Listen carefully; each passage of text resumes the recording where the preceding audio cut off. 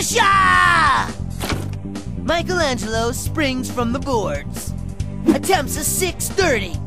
And oof! Da! Yes! Sticks the landing.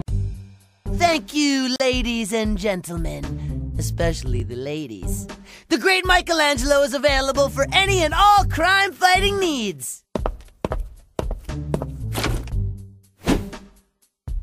But please, no autographs. No! That would be embarrassing. Guess I'm not the only messy turtle in the sewer. Looks like one of Donnie's toys. Well, it looks like I'm gonna need my lockpick kit. Get ready to be amazed by my hot nunchuck fury!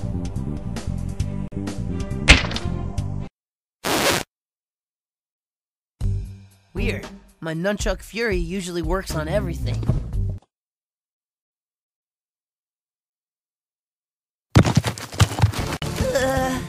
Last time I checked the Ninja Handbook, a collapsing ceiling was a bad thing. Come on, Mikey, think!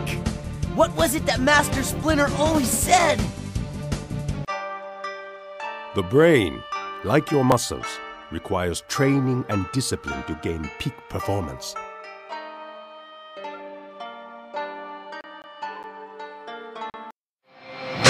Seriously? That's all I remember?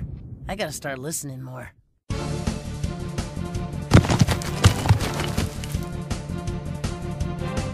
Okay, Mikey, what would Donnie do?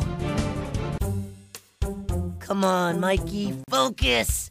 You promised Master Splinter you'd try harder.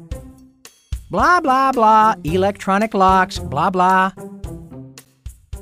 Blah, blah. And most low-tech ways to crack an electronic lock code is to look for the worn and smudged keys. Blah, blah. This will be the set numbers for the code. The keys with the most wear and smudge will be the first and last numbers.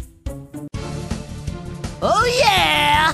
I can't believe I remembered that! Donatello, you are one smart dude, but I'm still the genius who remembered what to do. Now, just figure out the sequence, Mikey.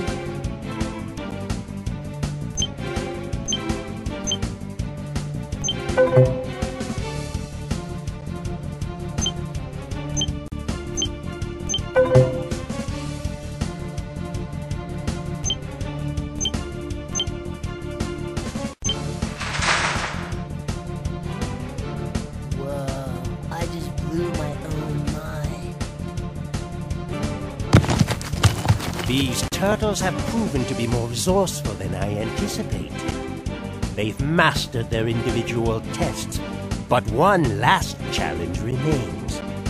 Let's see if you have the training and knowledge to survive intact.